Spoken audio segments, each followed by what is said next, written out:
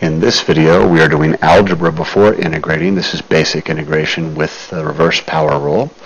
In our first example, we can separate this into x cubed over x plus 1 over x dx, which then reduces to x squared dx plus integral of 1 over x dx. And I separated that so we can see in our first side, reverse power rule, x cubed over 3.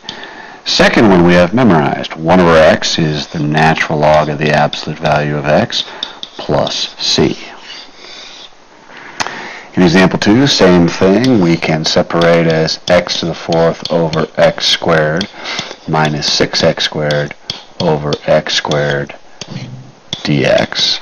So now we have x squared minus 6 dx.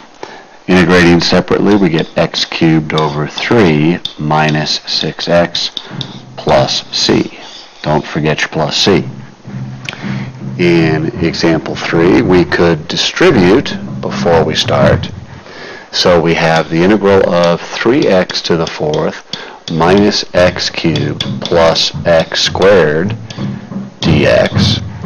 Term by term, that would be 3x to the 5th divided by 5 minus x to the 4th divided by 4 plus x cubed divided by 3 plus c. And in our last example, we could actually do a little factoring first. This top factors as x minus 3, x minus 3.